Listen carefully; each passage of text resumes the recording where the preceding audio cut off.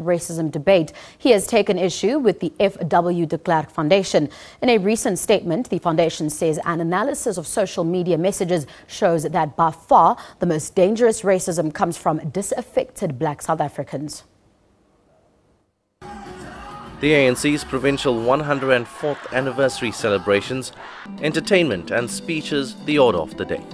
Racism, a topical issue, and a swipe at the FW de Klerk Foundation, which has submitted a complaint to the Human Rights Commission regarding 45 social media postings it says incite extreme violence against white South Africans. Zikalala says the Freedom Charter is the only document that can help eradicate racism. He himself is the product of the apartheid government. He was produced by the apartheid defense force.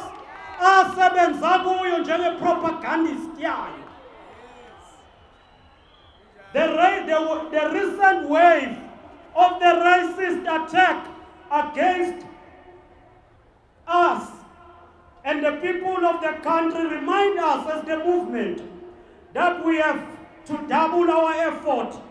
In response, the foundation says there wouldn't be a functioning constitutional democracy if it wasn't for people like de Klerk and Nelson Mandela.